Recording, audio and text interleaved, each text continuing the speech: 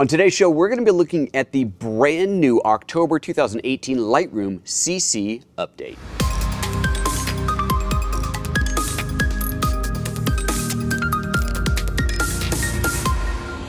Good morning and welcome to PhotoJoseph's Photo Moment, the first live 3 times a week show here at youtube.com/PhotoJoseph every Monday, Wednesday, Friday, 9:30 a.m. Pacific. At least that's the general idea. Talking about all sorts of things: photography, video, live streaming, related. Could be hardware, could be software, could be gear, could be technique, could be any number of things. And today we're talking about the new Lightroom CC 2018, October 2018 update. There's just been an update. And it's kind of a cool one. There's some really kind of big level features in here that are happening. So here's where we're starting off with. Number one thing that has got me excited, and this is why I decided I wanted to do the show today, is Apple Photos migration. Now look, you guys who've known me for a while, you know I came from a background of Aperture. It was like a background of Aperture. I worked at Apple. I worked with Aperture for a very, very long time. In fact, I worked with it since before it was born. It was one of those things. I'm like, it's, third uncle twice removed. Anyway, whatever. So Aperture has been a part of my DNA from the beginning. Loved it, loved it, loved it, loved it. Made a website, apertureexpert.com. Loved that. That was really great. It was a good business model until Apple killed Aperture. And then they said, hey, we're doing photos. And you know what? I got on board. I drank the Kool-Aid. I said, photos is going to be the future. It is going to eventually replace Aperture. It's coming out of the gate as something small, something not quite there yet, but that's okay. It's going to get there.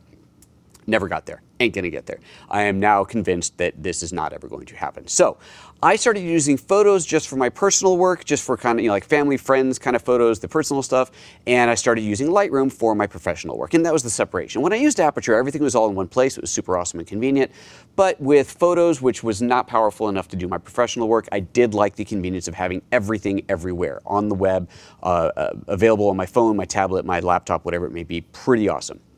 Lightroom, really, really robust, had some nice web sharing features, but not a true web client. Not like really, you can't have Lightroom on your laptop and on your desktop and on your tablet and see everything everywhere. So, kind of a bummer. But it had the tools that I needed. Then Lightroom CC came out, which Lightroom CC was always around, but they took what was Lightroom CC, called it Lightroom Classic, shoved that in the back a little bit and said, this will continue to be developed, but look guys, Lightroom CC is the future, the cloud is the future. Bonus. Lightroom CC, when it came out of the gate, was, let's be honest, pretty much just as powerful as Apple Photos was after a few years of development. Really surprising. I mean, it didn't have everything. There were definitely some features Photos still had, but wow, it was like a killer start. Okay, so this is interesting. That's been, it's probably been a year or so now. I should have looked that up. I don't know. It's been a little while. And Adobe has been updating our Lightroom CC on a regular basis, fast and furious, and we're getting more and more really cool stuff. This is kind of great, right? I started using Lightroom CC for my professional work as much as I could. Now there are, and still to this day, there are features that are not in Lightroom CC that are in Lightroom Classic that I wish I had, but nothing that stops me from using it as my primary tool now.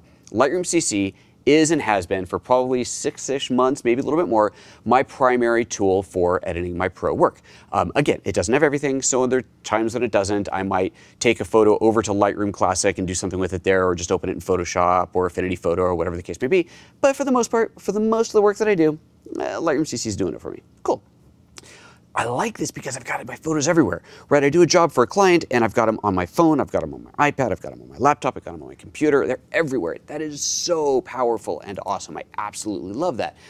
And at some point you're going, man, should I just move my personal stuff over? Should I just take everything that was in photo, well, it still is in photos, all my personal work, and just move that over so it's all together and I can get back to having everything in one place and have this dream of having all of my photos, no matter if they're personal or work, and have them everywhere.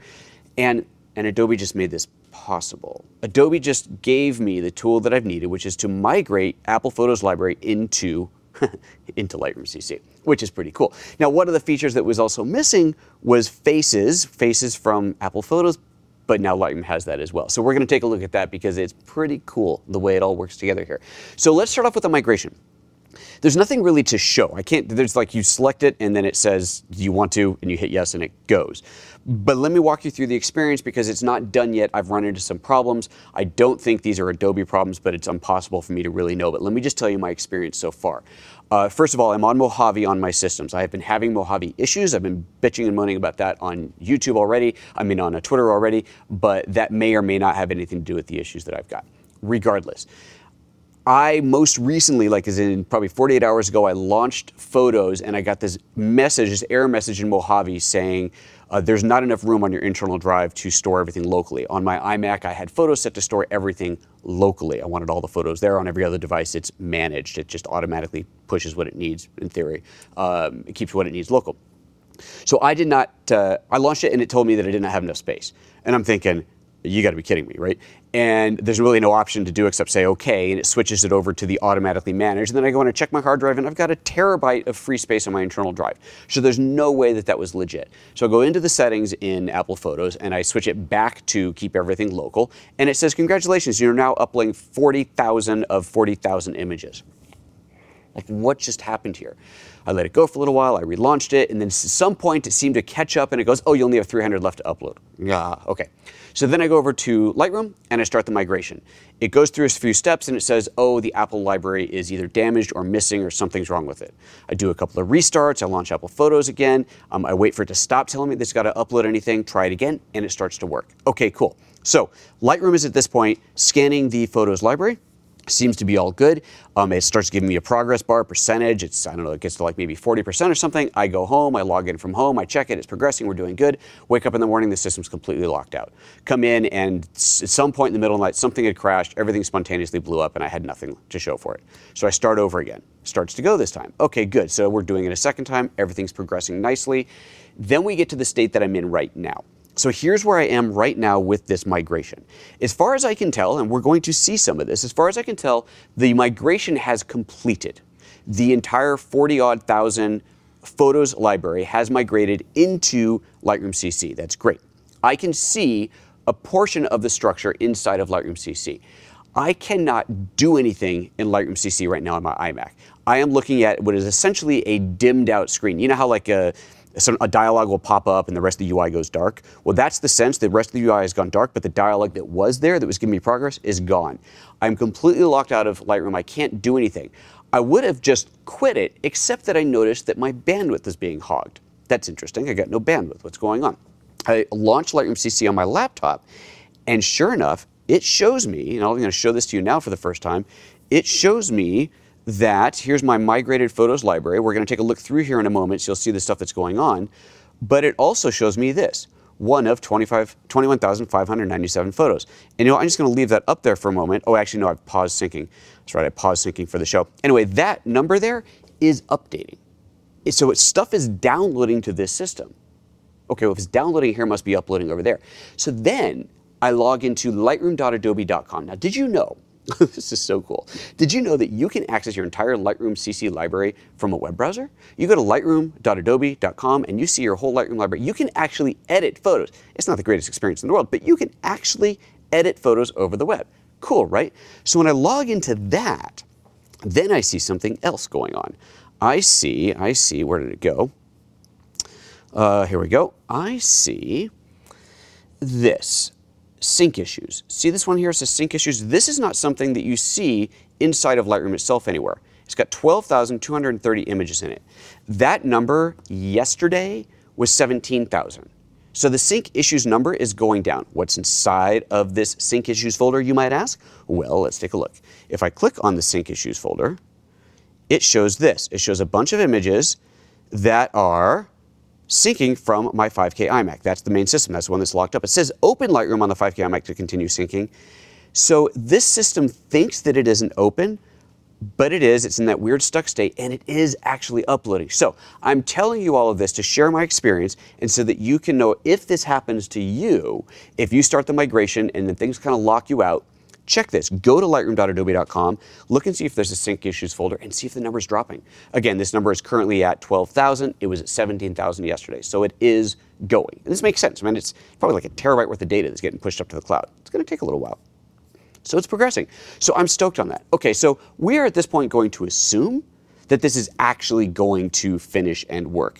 I will certainly update you. You might want to follow me on Twitter to know that one. PhotoJoseph, obviously, we'll know for sure at some point. But in the meantime, let's take a look at what we are actually seeing inside of Lightroom. So, as I said, here is this migrated Photos library. there's two things inside of here. So this is what is migrated over. There's one that just says Photos Library with 21,000. That's that number currently on its way up.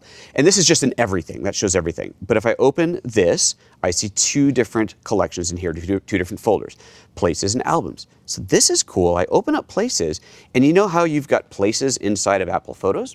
Well, every place just got an album inside of a folder in Lightroom CC. So if you had manually added the place data, you had dragged them in onto the map, you're not losing that. And this is not as good as obviously having true GPS, true places, and all that, but at least it's there. So that part of it's probably less than perfect, but it's there. But that's the least interesting part of this. Check this out. Okay, let me go up here. Let's close out Places. I'll open up the Albums folder. And in here, we see these are the albums that I had throughout my library, right? These are the ones, if I look at photos, you'll see a 2015 folder, a 16 to 17 and 18, and so on. You'll see this is what I have in there. But here's another one, People. Open up People, and look at all the people names in here. Now, I have been using People, the People or Faces feature in Apple Photos for a while, and I've spent a lot of time grouping and naming things and all that. So it's kind of a drag to make this migration over and lose all of that. But given the lackluster performance, let's call it, of Photos, the awesome performance of Adobe Lightroom, I'm willing to sacrifice, I'm willing to give up all my Faces data and just start over again. But I didn't have to. This is insane. Okay, watch this. Let's go back over here. I'm going to now show you the new People feature inside of Lightroom. So you have a new album here, new collection called People. I click on that, and this is what it looks like. You get little faces, little circles with faces on it. And when I first fired this up, this is basically what it looked like. So these are all people that Lightroom has found. And looking at these pictures, a lot of these are from a basketball game that I shot. So there's a bunch of people I don't know. And you see each one, it says 50 photos, 50 photos, 50, 51 photos, whatever. Various numbers of photos of those faces on there. And that's what I saw for my entire People library when I first upgraded to Lightroom CC. This is before the Photos migration. And I played with a couple of them. I took the collection of my wife and I named it. And when I opened it, it asked, is this the same person? We're going to look at that in a second. And I did that, and that was all good. And then I left one behind to do with you guys. Right? I was going to do me entirely live on the air. And then I started the Photos migration. And then I looked back into here, and look at this. This is wild. Let me scroll back up to the top. Look at all these names that are on here. It has taken the naming from Apple Photos and somehow matched it up to the faces that I've already identified in Photos, matched it up to the faces that it's found in here, and said, oh, Apple Photos says that this was Bob. I recognize this face. They must be the same, and brought them together. How awesome is that? So your whole People's thing, it's intact. You just might need some cleanup, but it's there. That's crazy cool. Okay, so now let's take a look at how the People's dealio actually works. So somewhere in here, there's a picture of me. So I'm going to use mine. There we go. There's me. I click on that, and it says up here at the top, is this also Joseph Laneshky? So that looks like me. So I'm going to hit yes, merge, and it does that. And then it brings up again, is it? So it's basically the same thing we've seen before. Every time it's learning, it's improving the algorithm. Yes, that is. And okay, at that point, it's done. Now, I did this a couple times before with like I said, with my wife, I did it with my kid. And like with my kid, which is really interesting because he's 4 years old, my little one. Obviously, I have photos of him since he was born. And so that face changes. And so I got kind of groups of him through different years. And it got all the way down to when he was an infant. And it really brought it in. And then it started suggesting photos that were not, show photos of another baby, a friend of ours' kid. And at that point, I'm like, no, that's not him. No, that's not him. And it seems to have separated those out. Wild. So the People feature in here seems to be working really, really well. There's a lot more to it. I'm going to have to spend a lot more time with it, but I wanted to show you how good that was and how it migrated with Apple Photos, which I think is just wild. So we've got the Apple Photos migration, we've got the faces or people view, and then we get into some smaller features that are here. So those are the two really big ones. Now let's take a look at some of the smaller features that are inside of the new Lightroom. Let's see here. We've always had the ability to share, right? I could go to any album on here. I go, okay, look, I've made this album. Take this album, select that, and I could share that to the web. Okay, so that's cool. I could always do that. But if I wanted to just share a few photos, like I've got 5 photos that I want to share with my dad or just share with a friend or whatever, or share with a client, I would have to create an album, share that album, and put those photos into it. Now, you're doing effectively the same thing, but it's been made a step easier. You can select any number of photos and just right-click and share them to the web. So this is how that works. So I'm just going to do 2 photos here because I don't want to screw up my bandwidth here. So I got those 2 photos. I select this and I say share to web, and it comes up and it gives me a chance to name it. So we'll call this kitty cat. And you can see it's generating a URL, which may or may not work during the live show because of all the bandwidth that's being hogged by the other Lightroom. I can choose whether I want, just same options I have normally. I can choose whether I want the person who has this link to be able to download it. Do I want to show the metadata? Do I want to show the location data? And then I click on continue, and it adds it into this shared to web album, and you see it's there called Kitty Cat. And I can, at this point, right-click on this. I can view it on the web. I can change the settings, copy the link, stop sharing, rename it, or just delete it entirely. So I have these options on here. So it saves a step. You don't have to create the album, share the album, add things to it. Just select the pictures, share, and you're done. Nice, little things. There's another feature in here that I'm not going to show you yet because I need to spend some more time with it, but there's this thing called Adobe Portfolio. I actually don't know if Portfolio itself is new or not, but you now have direct access from Lightroom CC to Portfolio. So from what very little I've been able to look at it, and again, I'll do a show just about this because I think it's a very interesting feature, you can build an online portfolio, essentially a web page, a gallery page showing off your best work. You can now access that directly from within Lightroom CC. So you can go and choose your photos and just add them to the portfolio, which is pretty awesome, right? You're sitting there, you got a client shoot, you did some work, you're looking, going, man, I nailed that image. That deserves to be in my portfolio. All you got to do is drag it into your portfolio collection and it's up on your portfolio page. So again, we'll look at that more later because I think it is pretty cool. Filtering is getting better and better. So let's go back to the main view in here.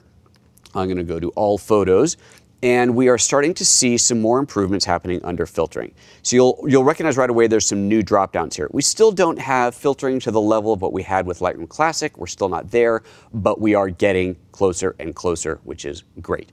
Lightroom Classic had some pretty good filtering. Still, let's be honest, nothing is as good as Apple's filtering was. The metadata granularity you could do in there was so good.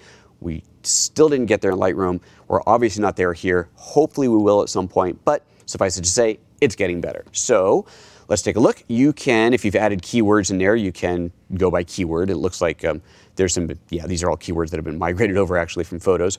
You can search by camera model. So that's cool. So now we have this direct drop down to search by camera model. So I can do that. So let's go for let's go for GH5. We'll go for G9. There's more of that in here. Location, I can add location to my drop down. So I can select on there and go, I want G9 photos taken in California. We can do that. Oh, that's a lot of them. Ashland. Let's go. Oh, you can multiple select. There we go. So you can get those on there as well.